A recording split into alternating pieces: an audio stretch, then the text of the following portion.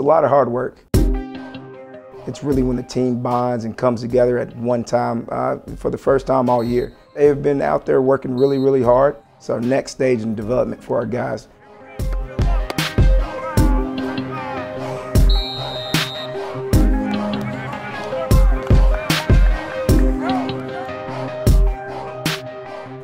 We want to see a disciplined football team.